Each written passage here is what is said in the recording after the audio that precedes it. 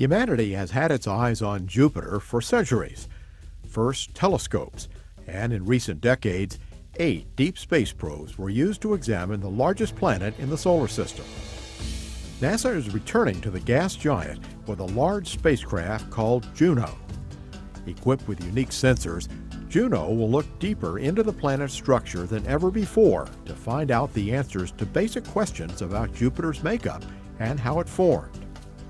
Juno's looking for how Jupiter formed and really how planets are made in general. We're very much looking for the recipe for planets.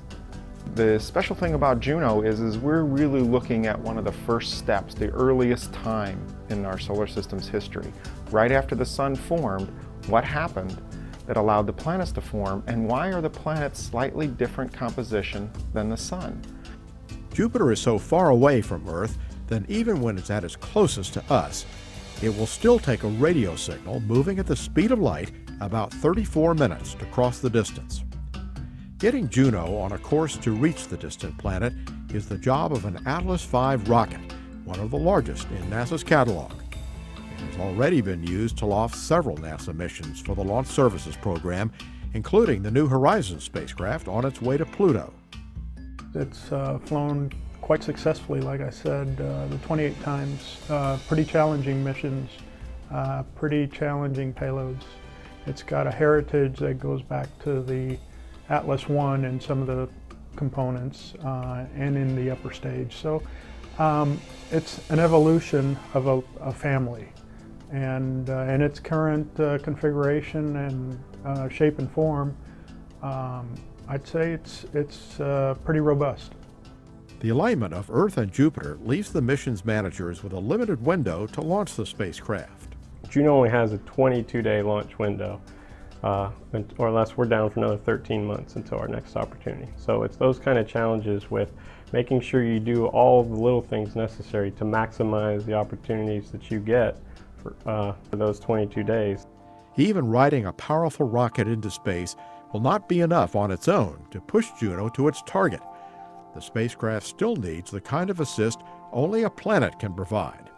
That's why Juno will go into an orbit that will bring it past Earth 2 years after launch and use the Earth's gravity to slingshot it out to Jupiter, arriving there in August 2016. Aside from distance, Jupiter offers unique challenges to a spacecraft, such as a radiation field rivaled in intensity only by the sun. We have a box in the middle of the spacecraft that we call a vault, and it's made out of titanium, and that shields all the electronics from these hazardous radiation. And we're very much an armored tank going to Jupiter. Just as Juno is building on the knowledge gained with past missions to Jupiter, future missions will build on Juno's findings. If we can start to understand the role that Jupiter played in how the planet formed and how that eventually governed the creation of the other planets and Earth and maybe even life itself, then we know a little bit about how to look for other Earth-like planets maybe orbiting other stars and how common those might be and the roles that those giant planets that we see orbiting the other stars play. NASA's Launch Services Program has dispatched several probes to deep space in recent years, including the Opportunity and Spirit rovers on Mars, the Cassini spacecraft that is studying Saturn, and the New Horizons mission that is on its way to Pluto.